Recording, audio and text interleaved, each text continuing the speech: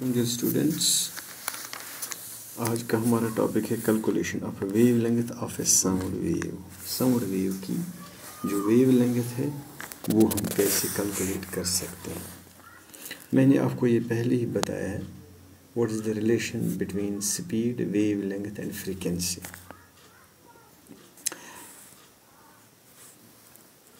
We know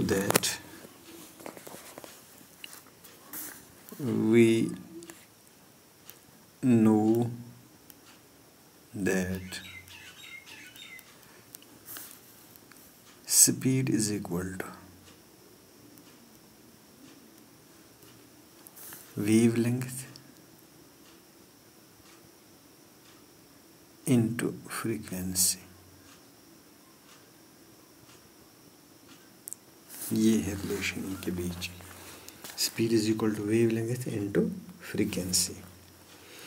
तो हम इसको ऐसे भी लिख सकते हैं, v is equal to lambda into new.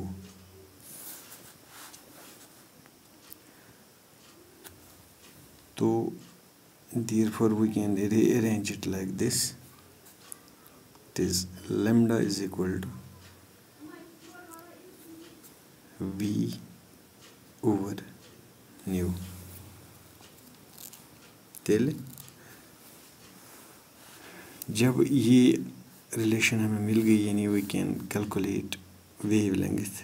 This is wavelength lambda. हमें मालूम है कि frequency of sound wave is equal to 220 hertz. Speed of sound is equal to 440 meters per second. Knowing their value, we can easily calculate this by this relation. Hence, wavelength. This is wavelength is equal to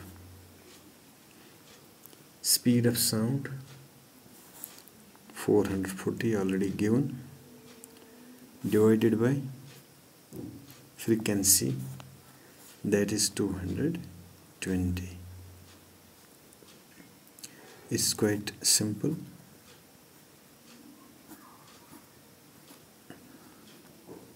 That means 2 meters.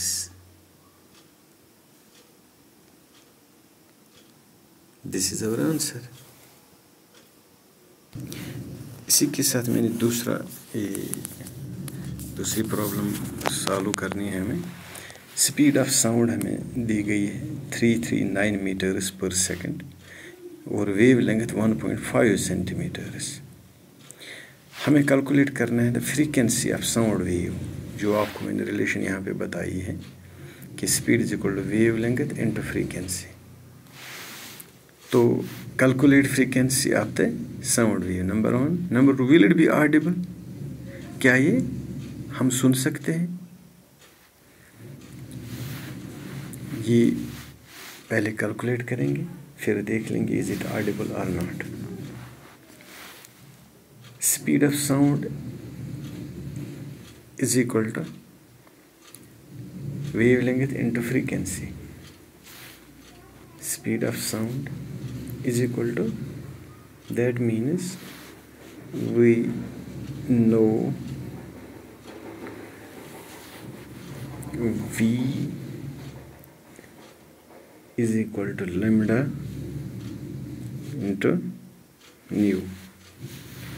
तो mu से हम frequency ये करते हैं represent. Therefore v या mu is equal to we over lambda, और हम लिख सकते हैं 339 डिवाइडेड बाय 0. क्योंकि दिस इज़ 1.5 सेंटीमीटर, क्योंकि ये सेंटीमीटर है, इसको हमें मीटर में बदलना है, तो ये 0.015 meters। क्योंकि 1.5 सेंटीमीटर है। जब हम इसको मीटर में बदल देंगे तो हमें इसको डिवाइडेड बाय 100 करना है, तो ये 100 सेंटीमीटर होते हैं 1 मीटर में। तो इस तरह ये हो गया 0.01 मीटर। तो 3.39 डिवाइडेड बाय 0.015, जब हम इसको कैलकुलेट करते हैं तो ये आता है 22600 हर्ट्स, क्योंकि Hz जो है it is the unit of frequency. तो इसका आंसर 22600 है। अब देखना ये हमें ऑडिबल रेंज में आता है। The frequency range of Audible sound for human lies between 20 hertz. Audible range